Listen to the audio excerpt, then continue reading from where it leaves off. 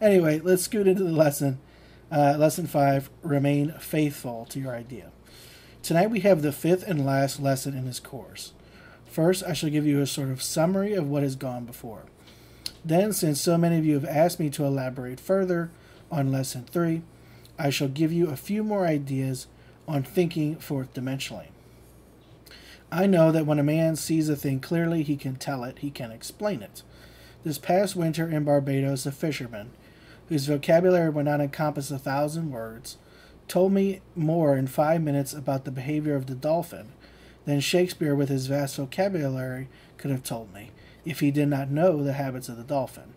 This fisherman told me how the dolphin loves to play on a piece of driftwood, and in order to catch him, you throw the wood out and bait him as you would bait children, because he likes to pretend he is getting out of the water. As I said, this man's vocabulary was very limited, but he knew his fish, and he knew the sea. Because he knew his dolphin, he could tell me all about their habits and how to catch them. When you say you know a thing, but you cannot explain it, I say you do not know it. For when you really know it, you naturally express it. If I should ask you now to define prayer and say to you, how would you, through prayer, go about realizing an objective, any objective? If you can tell me, then you know it.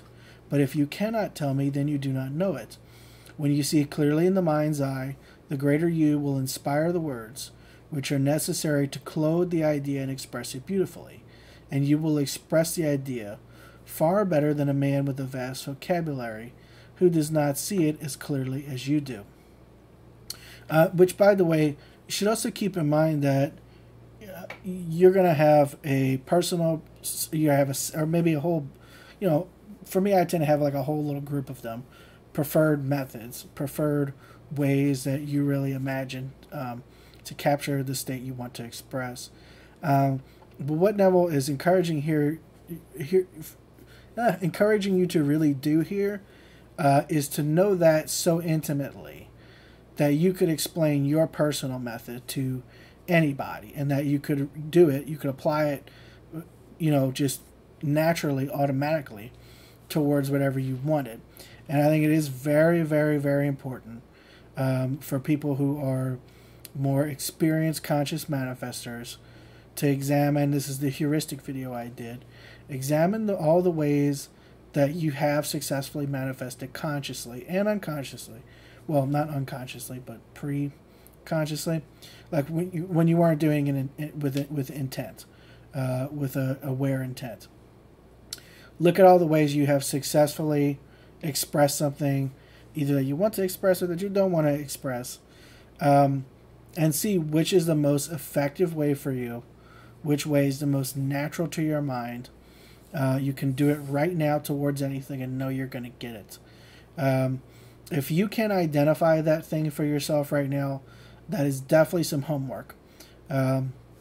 Whether it would be trying out more sort of what we call techniques, movements in mind, in order to find the one that's most effective for you, or to just simply think more about how you have achieved your life so far. Both things that were intentional and unintentional, but they're a goal you wanted to obtain. If you have listened carefully throughout the past 4 days, you know now that the Bible has no reference at all to any persons that ever existed, or to any events that ever occurred upon earth. The authors of the Bible were not writing history. They were writing a great drama of the mind, which they dressed up in the garb of history, and then adapted it to the limited capacity of the uncritical, unthinking masses. You know that every story in the Bible is your story, that when the writer introduces dozens of characters in the same story, they are trying to present you with different attributes of the mind that you may employ. You saw it as I took perhaps a dozen or more stories and interpreted them for you. All right, Neville, it was only like 5. You didn't do a dozen. For instance, many people wonder how Jesus, the most gracious, the most loving man in the world, if he be man, could say to his mother what he is supposed to have said to her, as recorded in the 2nd chapter of the Gospel of St. John. Jesus is made to say to his mother, "Woman, what have I to do with thee?" You and I, who are not yet identified with the ideal we serve, would not make such a statement to our mother. Yet here was the embodiment of love, saying to his mother, Woman, what have I to do with thee? You are Jesus, and your mother is your own consciousness. For the consciousness is the cause of all, therefore it is the great father-mother of all phenomena. You and I are creatures of habit. We get into the habit of accepting as final the evidence of our senses.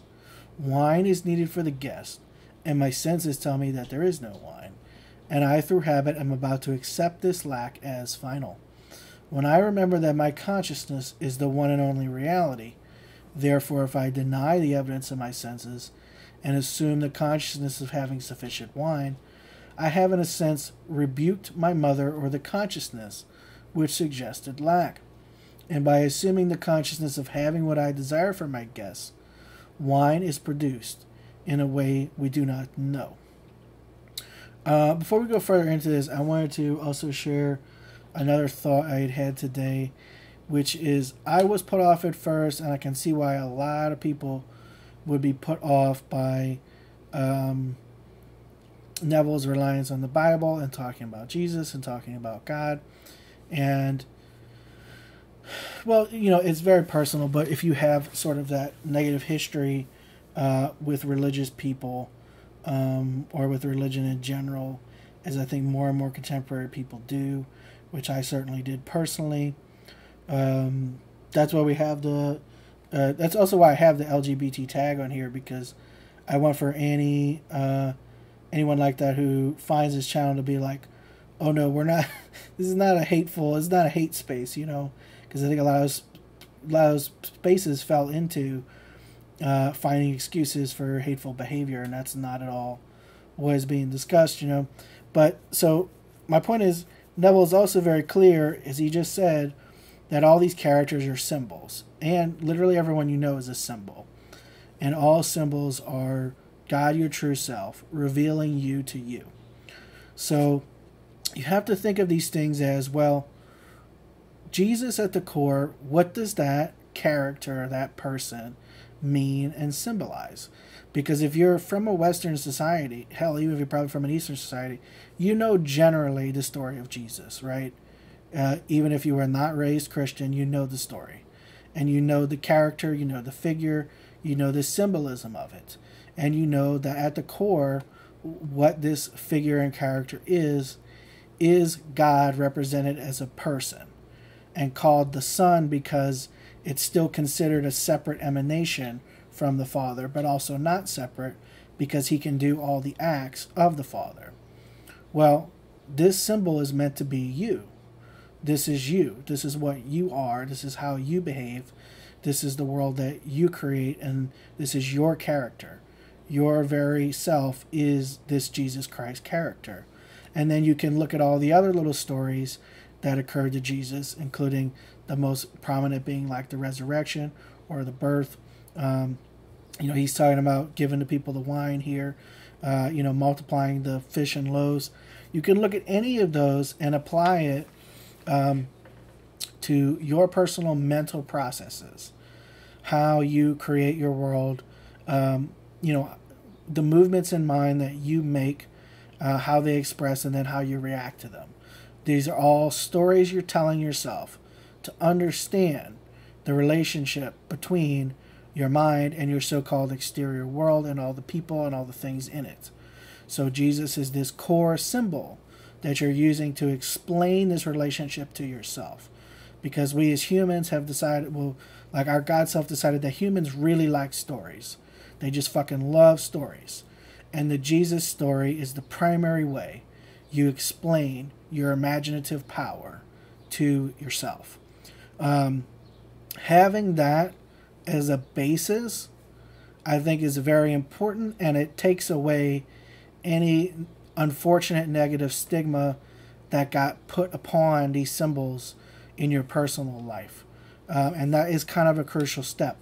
Until I did that mentally, I was having trouble listening to and reading some of these lectures because there were associations with, you just mean people, right?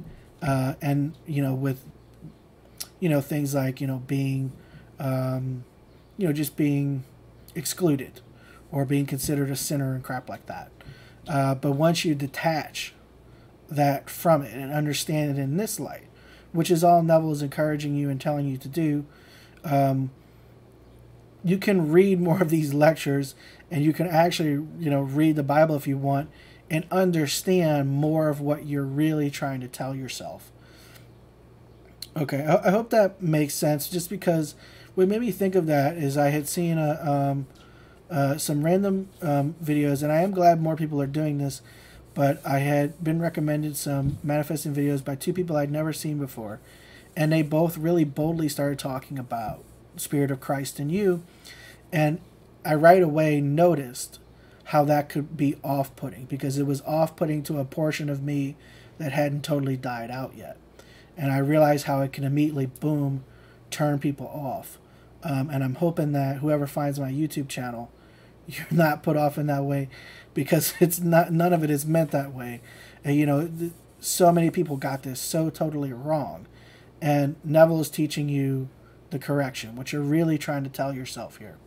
Okay, I have just read a note here from a dear friend of mine in the audience. Last Sunday he had an appointment at a church for a wedding. The clock told him he was late. Everything told him he was late.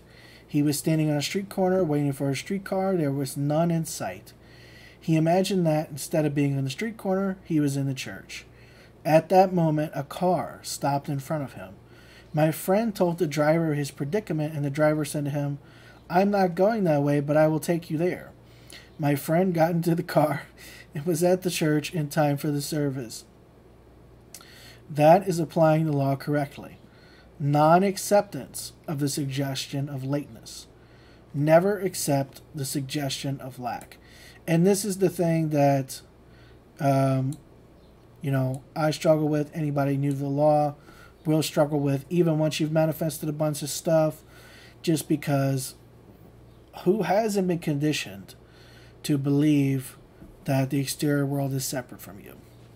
That it's basically a chaos that you have no control over, so you just have to react as best as you can.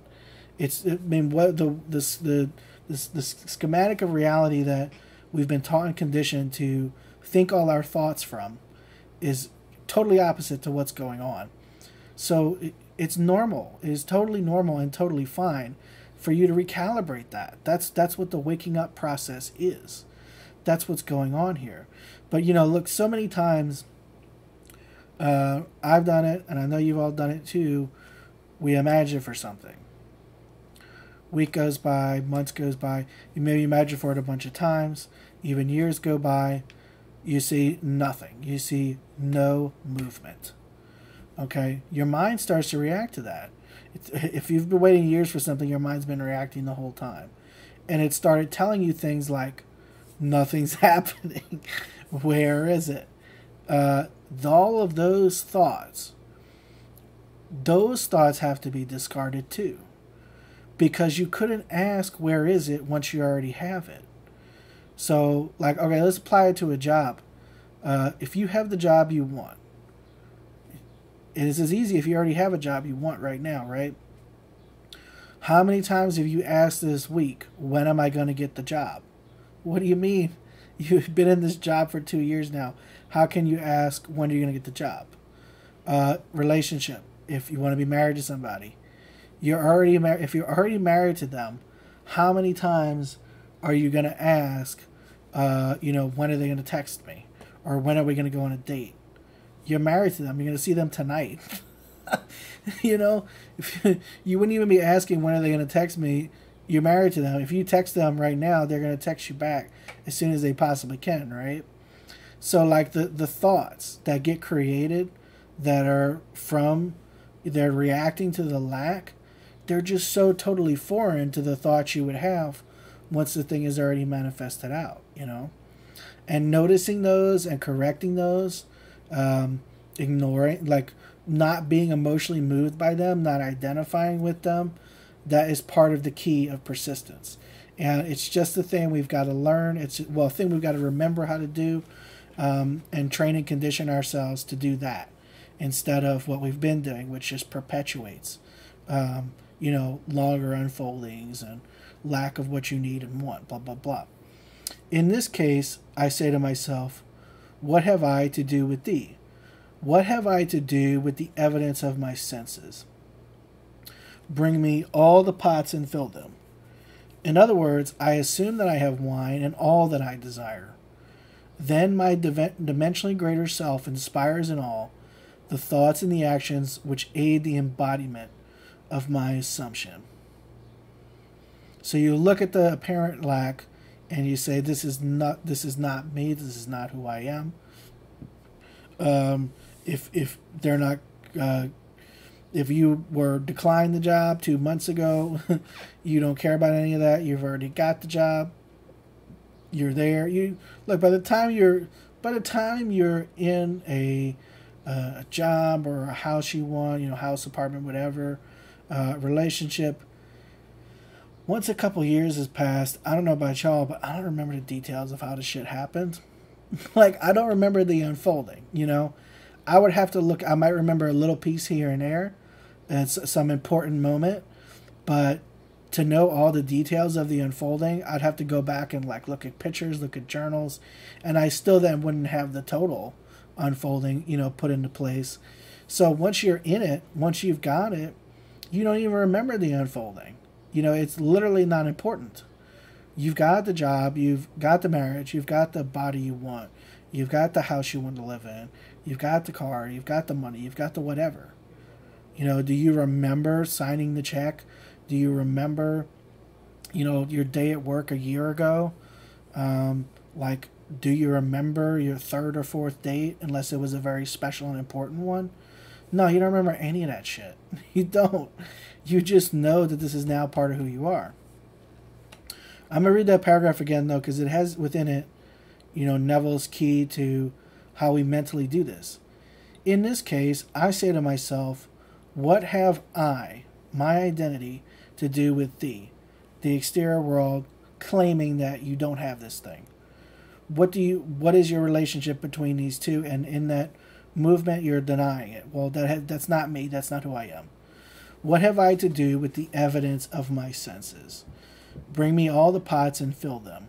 In other words, I assume that I have wine and all that I desire. Then my dimensionally greater self inspires in all the thoughts and the actions which aid the embodiment of my assumption. It is not a man saying to a mother, like Jesus saying that to Mary. That's not what happens. What actually happens is you. It is not a man saying to a mother, woman, what have I to do with thee? It is every man or woman, person, who knows this law, who will say to him, her, their self, when their senses suggest lack, what have I to do with thee? Get behind me. I will never again listen to a voice like that, because if I do, then I am impregnated by that suggestion, and I will bear the fruit of lack.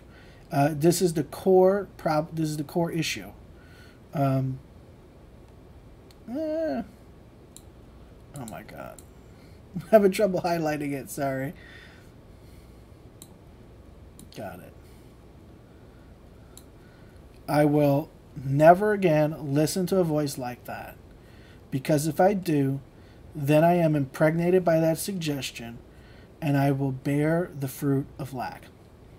We turn to another story in the Gospel of St. Mark, where Jesus is hungry, and seeing a fig tree afar off having leaves, he came, if haply he might find anything thereon. And when he came to it, he found nothing but leaves, for the time of figs was not yet. And Jesus answered and said unto it, no man eat fruit of thee hereafter forever. And his disciples heard it, like, wow, fuck this tree. And in the morning, as they passed by, they saw the fig tree dried up from the roots. It was bad hungry. What tree am I blasting? Not a tree on the outside. It is my own consciousness. I am the vine. My consciousness, my I amness is the great tree. And habit once more suggests emptiness. It suggests barrenness. It suggests 4 months before I can feast. But I cannot wait 4 months. I give myself this I give myself this powerful suggestion that never again will I even for a moment believe. It says relieve, it should be believe. Believe that it will take 4 months to realize my desire. The belief in lack must, from this day on, be barren and never again reproduce itself in my mind. It is not a man blasting a tree. Everything in the Bible takes place in the mind of man. The tree, the city, the people, everything. This is not a statement made in the Bible that does not represent some attribute of the human mind. They are all personifications of the mind and not things within the world. So to clarify too, in case anyone is a little bit having trouble with the older language. So Jesus is hungry, sees a tree in the distance that he knows to be a fig tree, and thinks, hey, might be some figs on there. Goes up, it doesn't have figs, and he's like, fuck this tree. Nobody's ever going to, if I can't eat off this tree, nobody's ever going to eat off this tree. Even though it wasn't even the time when it's supposed to have figs. And the disciples heard this, and then the next day they see the tree, and it's just dead. Totally dead. So Neville says blasting the tree is like just boom, fuck this tree. And this is a symbol for these thoughts of identifying with lack, sympathizing with lack, appropriating lack. Any of these thoughts that come up, you boom, blast them like you did that tree. Like, fuck these thoughts, fuck this tree in particular. And there's the idea, too, of, like, it's not going to proliferate again. So, like, I'm never going to have these thoughts again about anything ever. I'm never going to have these thoughts of lack. Like, killing that at its root. You know, not just for any particular desire you have. Because, you know, sometimes a desire will produce a ton of thoughts of lack. You know, because every day you might not notice it there. Well, this idea is not just uprooting that and all its subsequent thoughts, but all subsequent thoughts across anything you want to manifest. Saying, like, you're just not going to give that attention. You're not going to waste the coin of heaven on lack anymore. You know, just forever blast that from your consciousness. I give myself, I want to reread this part. I give myself this powerful suggestion that never again will I, even for a moment, believe that it will take 4 months to realize my desire. The belief in lack must from this day on be barren and never again reproduce itself in my mind. Consciousness is the one and only reality. There is no one to whom we can turn after we discover that our own awareness is God. For God is the cause of all, and there is nothing but God. You cannot say that a devil causes some things and God others. Listen to these words. Thus saith the Lord to his anointed, to Cyrus, whose right hand I have holden, to subdue nations before him, and I will loose the loins of kings, to open before him the 2-leaved gates, and the gates shall not be shut. I will go before thee, and make the crooked places straight. I will break in pieces the gates of brass, and cut in sunders the bars of iron. And I will give thee the treasures of darkness, and hidden riches of secret places, that thou mayest know that I, the Lord, which call thee by thy name, am the God of Israel. I form the light and create darkness. I make peace and create evil. I, the Lord, do all these things. I have made the earth and created man upon it. I, even my hands, have stretched out the heavens, and all their host have I commanded. I have raised him up in righteousness, and I will direct all his ways. He shall build my city, and he shall let go of my captives. Not for price nor reward, saith the Lord of hosts. I am the Lord, and there is no one else. There is no God beside me. Read these words carefully. They are not my words. They are the inspired words of men who discovered that consciousness is the only reality. If I am hurt, I am self-hurt. If there is darkness in my world, I created the darkness, and the gloom and the depression. If there is light and joy, I created the light and joy. There is no one but this I amness that does all. And I mean, these are some pretty dense sentiments, but they're all just saying that God does everything, and God is your very awareness of being or your imagination. So it does everything. Your very awareness of being is the creative force. You cannot find a cause outside of your own consciousness. Your world is a grand mirror, constantly telling you who you are. As you meet people, they tell you by their behavior who you are. Also, I wanted to mention one thing really quickly too, because this is about non-dualism. So evil things, negative things, toxic things, to use a contemporary phrase, these are all also God's creations and God itself being expressed. So one of the primary tenets of non-dualism is that there's never separation. God is never separate from the creation, and things that we would see as abhorrent are just as divine and godlike as things that we would venerate. This is a foundational teaching. It's something that's kind of hard to grasp, especially if you've come from a stance where there are things that are godly and things that are sins or whatever. But this is the incorrect understanding. Obviously, if a thing is present in your world, as unlovely as it may seem to you, it is just as much God as the most beautiful thing that you can think of in your reality. And because God is as Neville says, no respecter of persons and neutral force, you are allowed to identify with and express anything. So I am allowed to identify with and express suffering from migraines for decades if I want to. I am allowed to do that. I am not forbidden to do that. However, I am also allowed to say, I just stopped getting migraines, and have that expressed if I truly identify with it. So it works every which way. There is no moralistic code that you're being forced to adhere to. You're allowed to identify with and manifest absolutely anything you want. So that's what this is talking about here.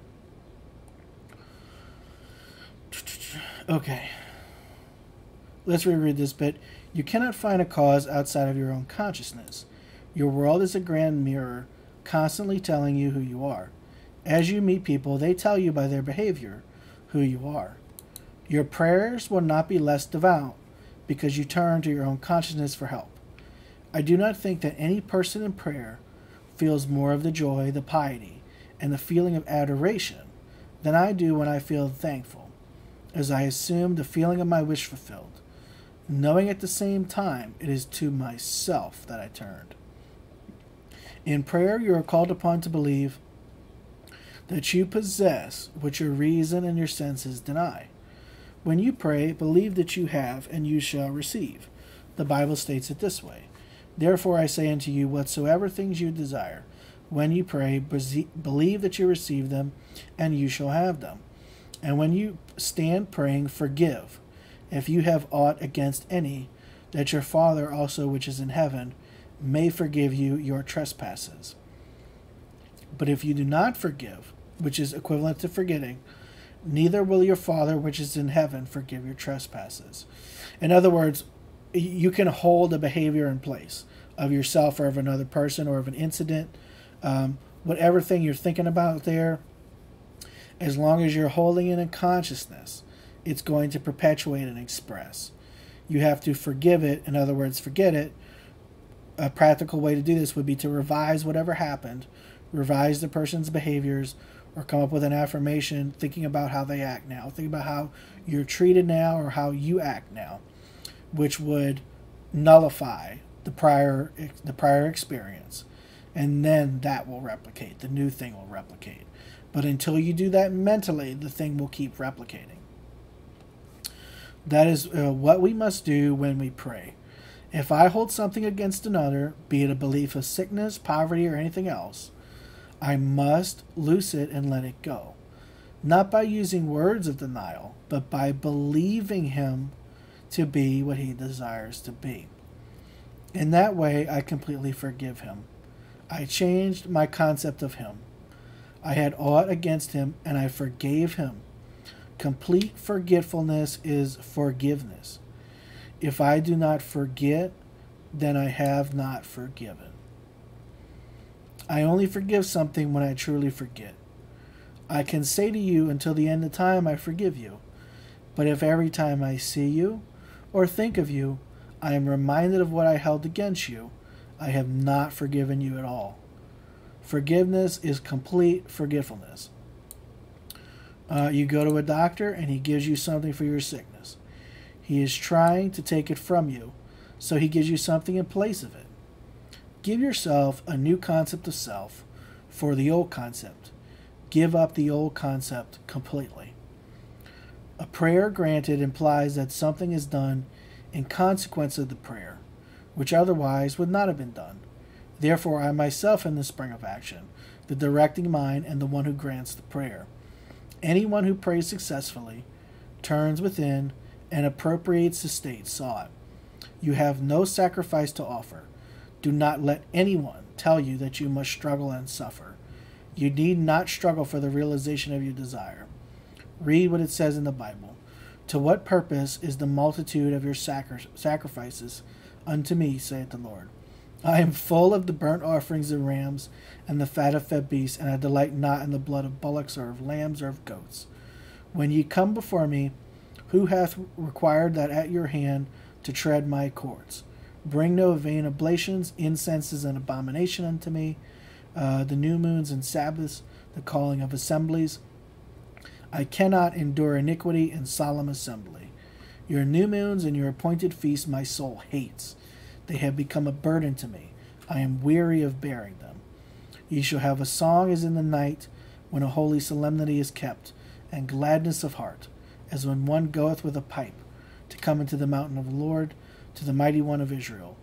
Sing unto the Lord a new song, and his praise from the end of the earth. Sing, O ye heavens, for the Lord hath done it. Shout, ye lower parts of the earth. Break forth into singing, ye mountains of forest, and every tree therein. For the Lord hath redeemed Jacob, the supplanter, the symbol of desire, and glorified himself in Israel.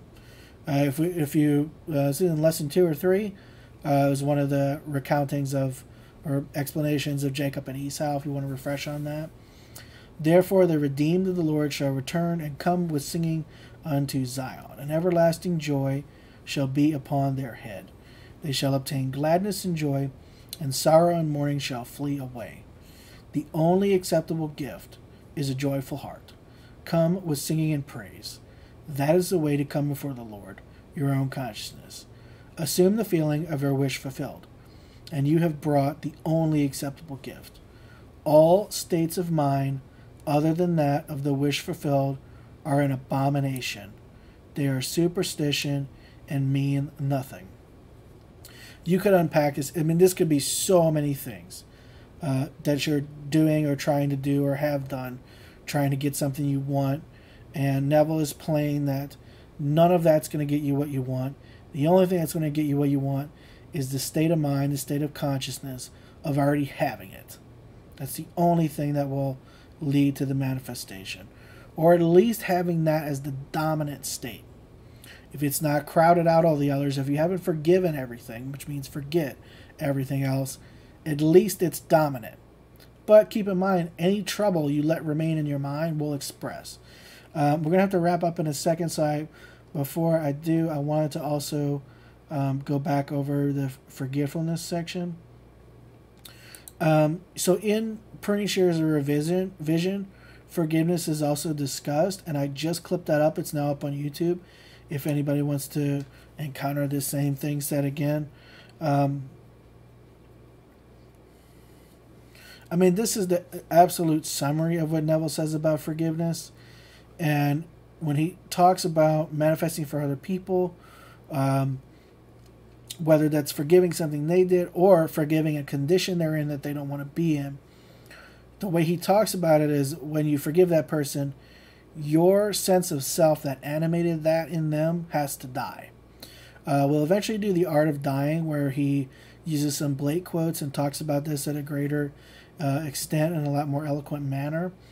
But essentially, when you're imagining for another person, you're giving up on the you that saw them this way.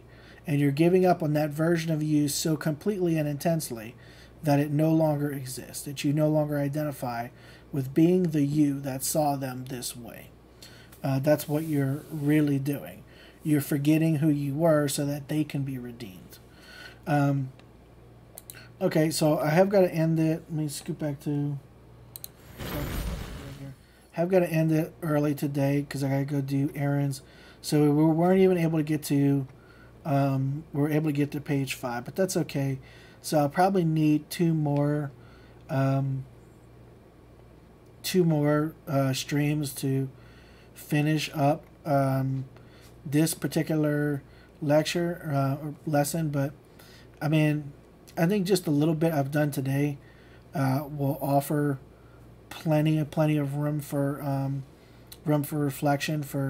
And I mean, look, frankly, some of those phrases that are in this lesson are so powerful that they might have been the final push you needed to let go of those lackful thoughts that are coming up again and again for the big thing you want or a couple of the big things you want. You might even be able to now say, you know what? I don't need that pattern ever again. I've manifested enough stuff. I know the law works. I know who I am. I know what I've claimed. I don't need to identify with thoughts of lack ever again. And just boom, blast and burn that fig tree you will never produce in your mind again. I talked about in, I think, the heuristic video, the idea that, you know, when it comes to our imaginal acts, we can apply them towards our minds. We can apply them towards our identity as manifestors. So you can imagine telling someone, oh, I never focus on the lack. I never even fucking notice it. I'm always in, you know, the state of the wish fulfilled. And if I ever falter from that, I just forget it. I just drop that shit immediately, move back into this state of fulfillment. And it's one of these things where it's like, something I struggle with is being results oriented versus like actually getting to enjoy the state before it happens. Because some part of me is so old man, and I know you all have experienced this too, where it's like you're so conditioned to not enjoy it until you get it. And so it almost feels like not a betray. It just feels like the wrong thing to do, to be happy about something you don't have yet. You know, and in so many ways that can manifest. But, you know, if you think about it in a more joyful light, you're actually being allowed to celebrate something for a much longer period of time and in a much like greater and deeper extent than you do when you just, oh, I have the thing I'm happy for a day. Like, you get to be happy about it, like, all the time. You know, you get to be happy about it whenever you think about it. Whenever your mind moves towards this thing, you get to be happy about it now and before it ever happens. Like, I think that's actually a gift we've given ourselves, not a trial and tribulation. There was also one quote. I'll try to remember to highlight it again on stream. Last time it was about the suffering. And that was also relevant today. 1 second, let me find it.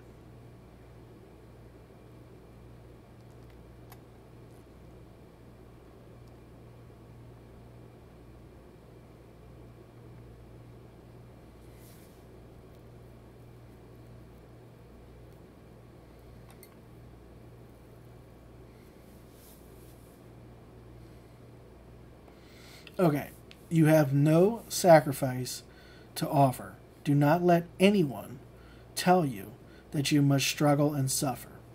You need not struggle for the realization of your desire.